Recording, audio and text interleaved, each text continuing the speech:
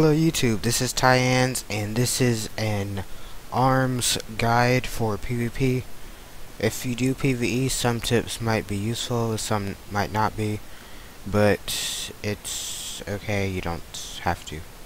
If you're ARMS warrior, either new or you're just or you just want to try and get better because you don't know why, this is a good video for you. First, what I'm going to be going over is my keybinds. Now the way I have my keybinds set up are I have a Razer Naga and those buttons are right here, and if I need more, then here, I'll just show you. I have the alt modifier right here, but since I'm on my warrior, don't need that much, so I just have this right here. This is from a previous raid I just did. Out of 43 people, I am number 4. This is when I was doing the just daily raid, and yeah, that's, if you were wondering what that means. If not, then oh well. I also have a Nostromo, so those keybinds are right here. If you know what Nostromo is, it has a little wheel up and wheel down, and that's what I have for it right here. And this is just my mouse, and these are the two buttons for my Razer Naga. Okay, you can see my keybinds. I'm only gonna go over the macros because it's pretty self-explanatory, and then I'll show you the rotation. To go into macros, just type in /m or /macro. I created a macro just so I can click it and won't have to type anything. This one I'm very proud of. It's my own personal macro. I made it all by myself. It's a show tooltip /cast sequence, open bracket harm, close bracket, space reset equals 15 /alt charge /hamstring. And then the next line is open bracket friendly, close bracket, space intervene. So what that'll do is, if I'm targeting a target that I can attack, it will do a charge, then a hamstring. And then if I'm targeting a friendly target, then it will do intervene. And also, if I'm fighting someone and I want to do another charge, since I have that glyph, I could just click Alt or just wait for the 15 seconds. Most of the time I will just click the Alt because I don't have any modifiers for Alt, so that just makes it a good reset button. You don't have to have it as Alt, that's just what I have it. Or you could also just take out the 15 /alt and just add target, so whenever you click on a different target, then it'll reset. That's my own personal macro. This one is an old macro. I used to have it for when I was Fury. It casts Colossal Smash, then 3 Sunder Armors. So what that'll do is, when you're in Fury, it's a lot different from ARMS because you can't reset the cooldown of Colossal Smash. So I just put this on, so when I'm attacking it, I'll always have a skill to go on. Because some people don't know that Sunder Armor is actually very useful. And for my other macros, just so you know, I did change this. I just thought this looked better than the regular charge, and it's right here. And I just had the regular Colossal Smash right here, but that's for Fury. Spell Reflect macro, pretty simple. Just cast Spell Reflect and it clips my one-handed shield. Heal macro, just cast all my heals: Rail and Cry, Hellstone, Last Stand, and Commanding Shout. Last Stand is for prot, so don't worry about it.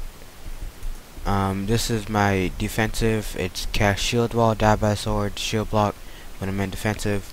Because my PvP set, that's my one-hander shield. Just my one-hand is PvP 2, and it puts me into defensive stance. This is for ARMS. It puts me into battle stance and equips my PvP 2, which is my one-hander, and puts me into battle stance in case I'm not. And this, it does the opposite, puts me into defense stance and equips my one-hander shield. This is my burst macro. As you can obviously tell, okay, I had to pause the video real quick and now I'm back. this is my burst macro. It obviously just casts all my defensive cooldowns. If you have a racial that I personally think that should go first, because sometimes it doesn't go all the way. And also it casts Dragon Roar and Blaze Storm. The reason for that is I don't have two separate macros for my prots and arm spec, so I just have it combined into one. So in prots I do Blaze Storm, and in arms I do Dragon Roar. And also, since I do prots with Blaze Storm, then I could just equip my two-hander and do even more damage. Not a lot of people know that, but yeah.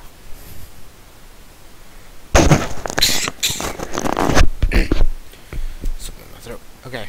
Nope, no, not relevant,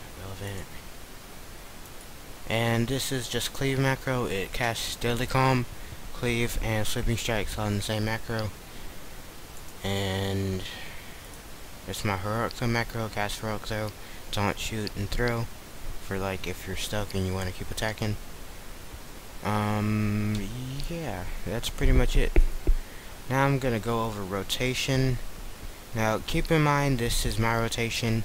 I have found it pretty effective, but you do not have to have it the same. Okay, so ooh. Wish I could do that, but doing a video. What you want to first start off doing is obviously charge or heroic leap. I didn't, unless you very much have to, I would suggest that you would not just go up and walk to them. I mean, if you're doing dungeons, then that's a whole different story, but if you're doing PvP, you should not just walk up to them unless they are going up to you. You should always try to start off with a charge or heroic leap, just get that first amount of damage in. What I do is obviously Colossal Smash, Mortal Strike, Sunder Armor, Overpower, and then you just do that. Just Colossal Smash, Mortal Strike, Sunder Armor, Overpower, and then it just starts over. If one's off cooldown, then you just go to the next one. But basically, if you want to look at it from this perspective, you do 1, 2, 5, 3, and then if anything's up on cooldown, then you just go to the next one. And when you have above 90 rage, then use slam. And when you have 4 stacks for the heroic strike, then use that. Other than that, then you don't really need to use either one of these unless you have over 90. Now some people say you could use it when you get over 60, but let's just try that. Okay, gonna dump some rage. Okay, so let's say you're just, I'm gonna reset it too. Let's say you're just starting off.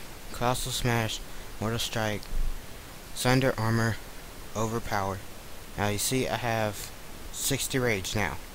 And now if I use that, and let's see, I just go like this, you can see that I could, if I wait till 90, I would have been able to use slam twice. But since I just wait till 60, I couldn't. So that's basically all you need to do. What I suggest doing if you do have over 90 rage is you do not use Sunder Armor. Because Sunder Armor, the way I have it, it doesn't use any rage anyways, but it does have, oops, it does have that global cooldown, and sometimes those can really affect you. And let's go over here. For rotation wise, obviously if I need a pummel, then use that. Getting hammered on, that. If I need to burst, disarm. If I need to get them away, fear them. If I need to heal, this. If they're in bubble, this. If I need to heal myself, but I don't want to use my cooldowns, then that's, you can see what they are. They're like nothing special. This is just the heal, in case you're wondering, and this is the defensive, and everything else is just regular. And well, the cleave, it's a macro, but you can see the picture right there. Cleave, whirlwind, and thunderclap is right there. And burst for the wheel up on my Razor Stromo, and G2 and G2 heroic leap. V, I do not have anything. It used to be my disarm, but then, well, my disarm used to be over here, but then I put my to frame my what's it called, execute right there, so I didn't need it on F, so just move that up. And yeah, and next we'll go into gear. Now I am not completely geared, but I am good enough. I have the full Dreadful set, and I'm working on getting the Conquest set. Right now I have 1, 2, 3, 4, 5, 6, 7, 8, 9. Okay, so I have 9 pieces that are Dreadful, and the rest are, well, not include the weapon, and the rest are the Malevolent. Malevolent is Conquest, in case you didn't know that. Well, you do not have to have incredible gear. Like, as you can see from mine, I do not have any gems or enchants or anything, because for me, I like to get the best gear and then do that. Some people might just do that because it might help them so that they can get better gear faster, but there's really no hurry for me because I'm just like that. Just a regular sword I got from a raid. I really need to get a new one, but I haven't yet. Yeah. Okay, so I went over keybinds, macros, rotation, spells, yeah, talents. Here we go. I choose these. You do not have to choose these. I just chose them because they best suit me. It's Juggernaut, Second Wind, Staggering Shout, Dragon's Roar, Mass Spell Reflect, and Avatar. And for Juggernaut, I chose it simply because when I'm fighting a mage. I don't think any other class I have trouble with, but usually what I'll do is if I get caught in a mage's CC, I will use Berserker Rage so that they can't stun me again, and then I'll get the other charge up on them. And usually that works out, sometimes it doesn't, but I just chose that. Second Wind, just so I don't have to worry about if I'm getting low on rage or health.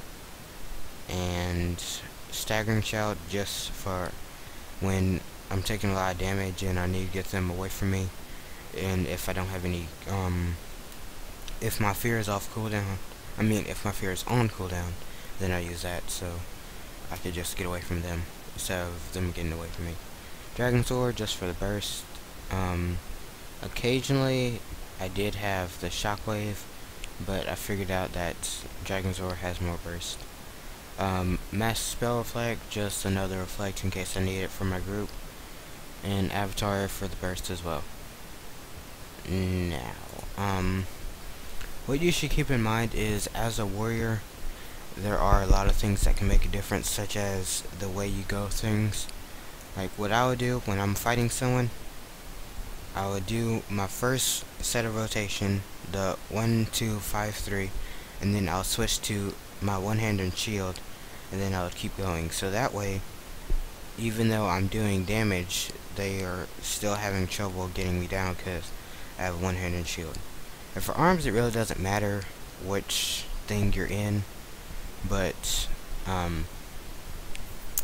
yeah, it really doesn't matter which stance you're in, but obviously you want to be taking less damage sometimes, so I just go ahead and do that from the start so I don't end up in a situation that I need them to. And yeah, that's basically it. If you like this guy, like, comment, and subscribe. And also, I will be raiding with my guild. Not raiding, doing RBGs with my guild. So if you need any questions or you just want to come join, just come over. We're doing it Saturday, and I think that's it for right now until we get more people. But if you want to, then come on. If not, then that's okay too. Yeah. Remember, like, comment, and subscribe. And if you have any friends who need help playing at Arms Warrior or Prot Warrior, just send them to me, or just message me and I'll message them, and we can, like, try to help them. Yeah.